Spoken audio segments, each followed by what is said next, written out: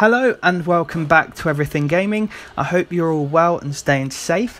And in today's video we are going to be doing another Forzathon guide. Now this guide is for this week's Forzathon called Proceed at a High Velocity, and it wants you to own and drive any Super GT car. Now you're going to want to make sure you've got a quick one, and I'll tell you why in a minute. So when you filter all of your Super GT cars, for me anyway, I had quite a lot of Aston Martins, a few Ferraris and a handful of Mercedes Benz. But the Ferrari in the end won it for me, and it was the F12 Berlinetta that I went for. Now the reason for this is because you can tune it to a very high top speed, and that is definitely relevant for the final challenge. So here is the tune I've created. It's called 271 mph. And the reason for this, like I said, is because it's really relevant for the final challenge. Now the share code for this is 819815955, so if you do want to use it, you can always download that tune. Now the first challenge here just wants you to earn 10 pass skills with your Super GT car, which is really nice and easy, to be honest. And to complete this, I went over to the Ambleside Rush cross country. Now I did this because obviously I've got a track that I've created that I'm sure some of you guys have used before, and it's a nice and simple one where obviously the AI go off on their own up the hill sort of thing, and you can overtake them all. Now the race is called Quick and Easy Win, and the share code for it is 622388275. Like I said, this is one that I've used and shared before. It's quite an easy one, to be honest. Now like I said, the reason behind this is because you can just fly past loads of cars. Now if you're on a harder difficulty, you'll be starting further at the back of the pack, which means obviously more cars to overtake, meaning more pass skills. Now all you have to do really is probably this race a couple of times. So as soon as you finish first time, hit X and then restart the race, and you'll go straight back to the beginning basically. And you can run it again to get as many more pass skills as you need, and you can obviously continue doing this until you've got all the pass skills that are required to complete this challenge. As you can see there, quite a few have popped up, including the triple pass, so it will probably only take 2 to 3 attempts, if that, and then there's the first challenge completed nice and quickly. Now the next challenge wants you to earn a total of 9 stars from drift zones in your GT car. Now for this you don't need to look any further than the Horizon Donut Drift Zone. The reason for this is obviously 3 stars is only 30,000 points, but at the end of the day it doesn't matter if you don't get 3 stars on every run, because the good thing about this one is you can just bank as many until you get the total of 9 stars. So you could get a couple of runs of 2 stars and a couple of runs of 1 star, or you can just get 3 runs of 3 stars. It really depends on what car you're using and sort of how good you are at drifting, so to speak. But it's really easy, and the good thing about the Horizon Donut is as soon as you finished it, you just go round again, literally in a big circle, and you're doing it again and again as many times as required. So it's a nice and simple one here, really not too difficult.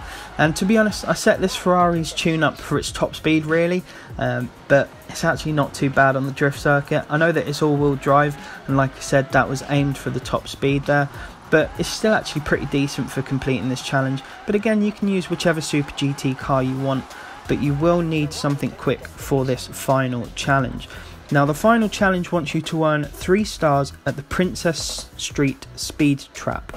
Now like I said, you will definitely need some form of upgrades to your car, and the tune that I'm using will allow you to get 271 mph out of your Ferrari. Fair enough, you probably won't hit that top speed, but it will sort of come in handy.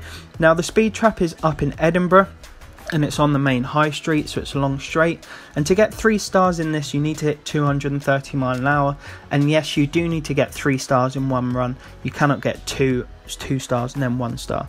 Now you want to start on the roundabout and then be coming off the roundabout about 100+ mph, and hit this left-hander bend here almost at 200 mph in order to hit 230 mph for the speed trap.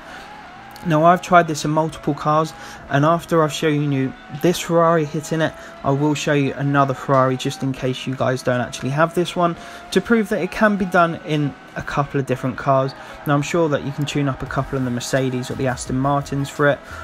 One other thing to note as well is those sort of poles in between the tram tracks. If you hit them, they will slow you down, so you'll probably need to rewind for it. But as you saw there, I hit over 230 mph. And in this bit, again, weaving in between those sort of poles, because if you do hit one, it will knock 10 to 15 mile an hour off your speed, which will definitely make an impact. And there you just saw 236 mile an hour, so this Ferrari definitely is good for it. Just showing you a few clips to prove that it can be done. In this one, just on the other side of the road, no real difference, but still over 230 mile an hour. Now, if you don't have the F12 Berlinetta, you can use the 599 GTO, and I'm assuming that a lot of you guys will have this car because it is quite a common one. Again, I've created a tune for this one. Now, it's not as fast as the F12, but it's close enough. So this top speed is 261 mile an hour, and that's what the tune is called. The share code for this is 127720884. Now this is literally, if you don't have the F12, like I said, you can use this one. It does a good job. I mean, I think for this first one I only hit 231.5 mile an hour, but again, it's over the 3-star limit.